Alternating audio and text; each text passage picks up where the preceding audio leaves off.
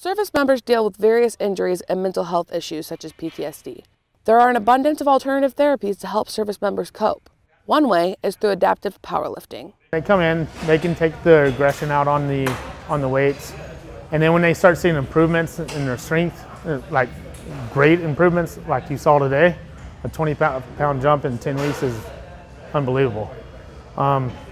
It builds confidence, builds more mindfulness, that they're happy when they walk out of here, just feel better about themselves, and just have a better day after that. I think it's a really good and a positive small community that we have, and then it also gives us that, that rush from working out that helps us and gives us those endorphins to go on and do the rest of our daily activities.